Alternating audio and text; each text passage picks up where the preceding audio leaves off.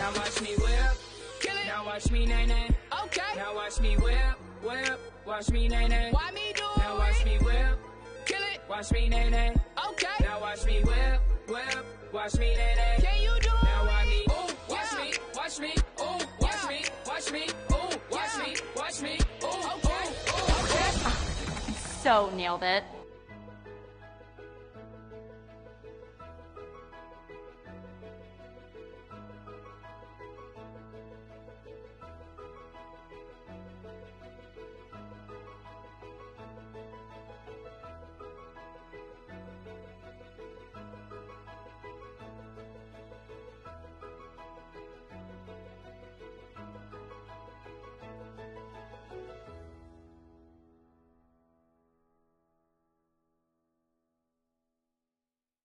In the morning. I mean, how cool would that be? If anyone's gonna be riding Space Mountain at 3 o'clock in the morning, it's probably gonna be me.